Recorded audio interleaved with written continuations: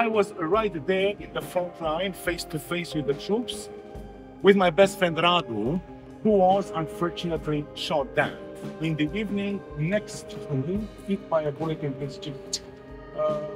Because the army militia, but especially the secret agents, chose to use dum-dums, explosive bullets.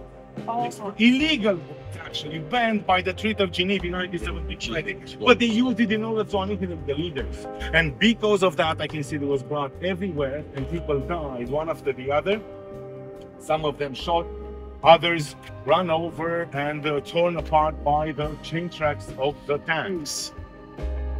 It is one of the original flags of the Romanian Revolution in 1989. You can observe there's a hole inside because before was the communist device. We started to use it as our symbol.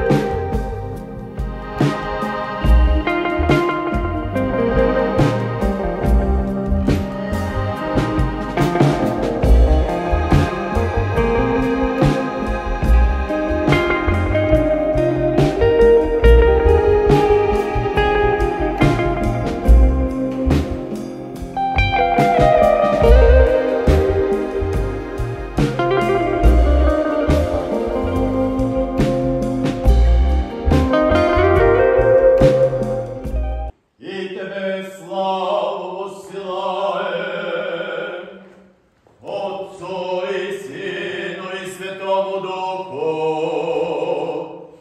ныне и присно, и во